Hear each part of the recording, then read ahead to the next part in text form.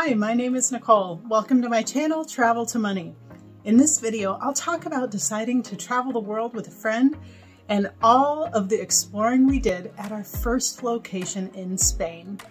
If you are new here, I have created this channel to help you learn about how to travel, adventure, and have fun on the road to financial independence. I have spent the last few years traveling the world. I paid off a house in Spain, plus I have worked smarter and harder to help me move toward financial independence. I believe that the road to financial freedom can and should be fun. I hope that you'll subscribe and join me on this journey, no matter where you are starting from. In my last video, I talked about how I got a second job working and living at a boarding academy. I spent 5 months there and was able to pay off massive chunks of debt in that time due to having 2 salaries and not really having any living expenses. During that time, I met a new friend, a co-worker from Portugal. We both had dreams of traveling the world and each had YouTube aspirations. Over time, we developed a plan for travel. She had to leave a few months before me due to visa limitations and headed back home to Portugal.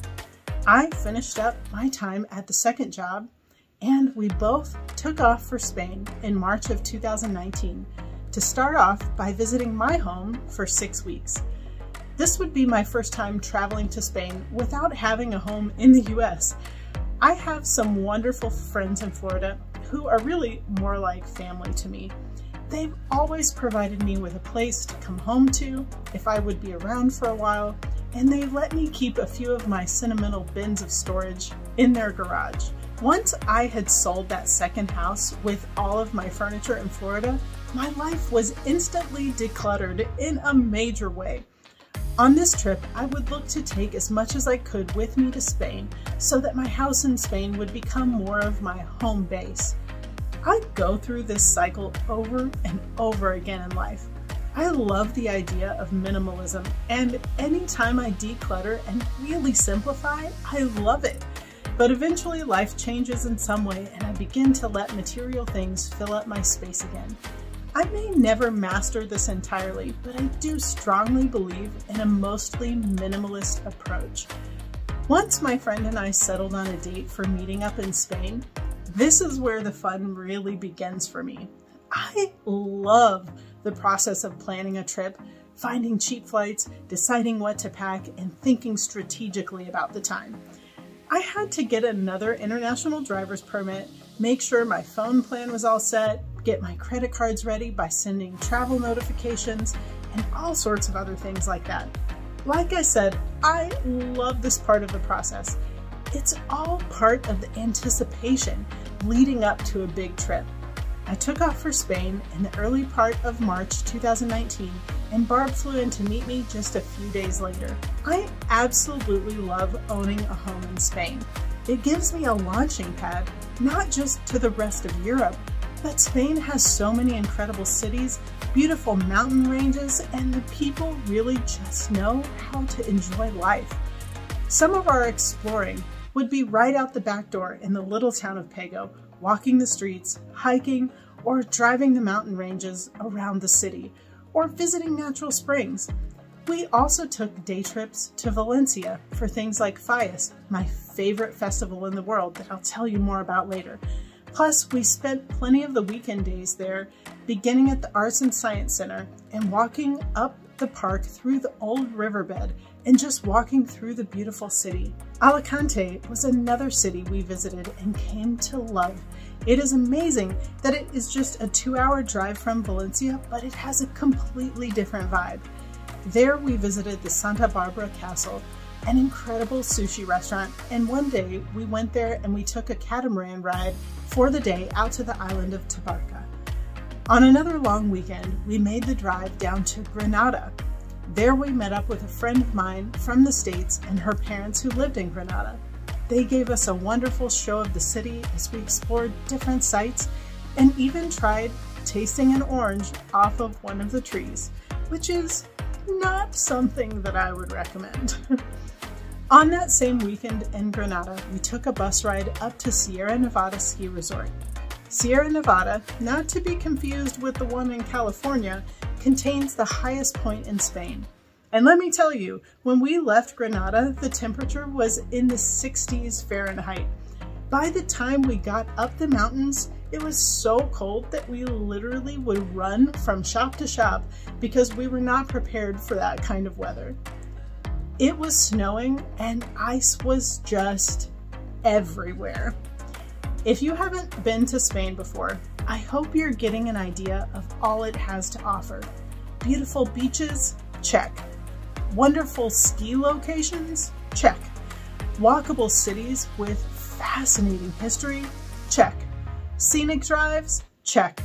With plenty of outdoor activities like hiking and cycling, Spain has plenty for the outdoor enthusiast, and the weather is fairly mild.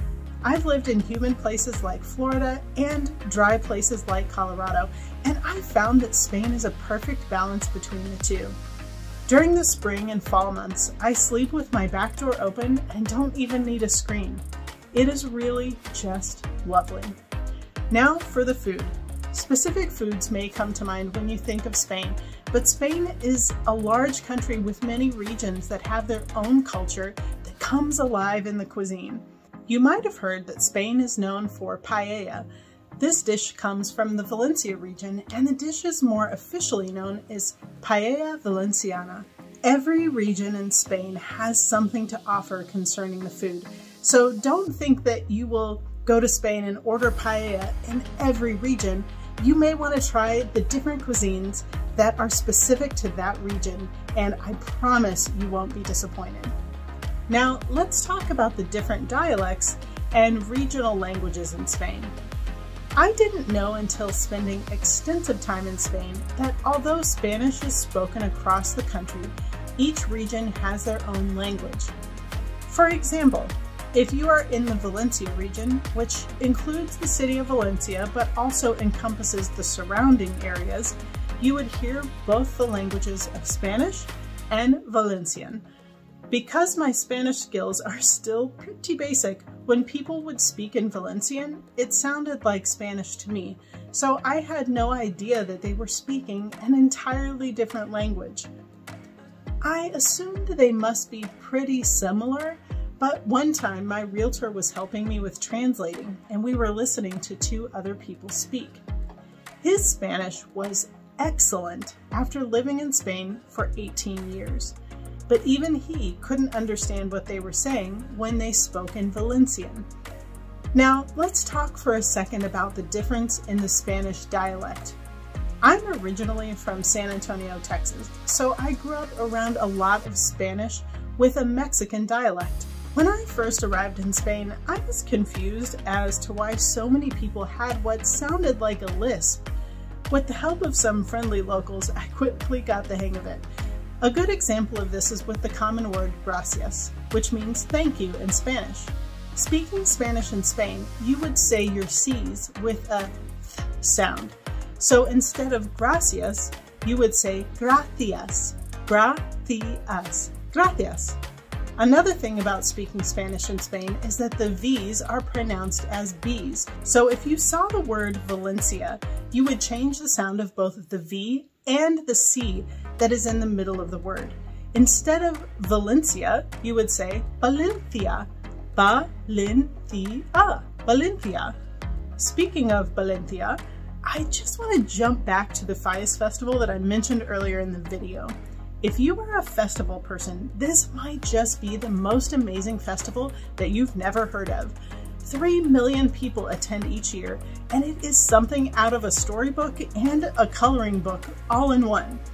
COVID has certainly impacted festivals around the world, but as things begin to normalize in the future, you should make plans to visit the Fallas Festival.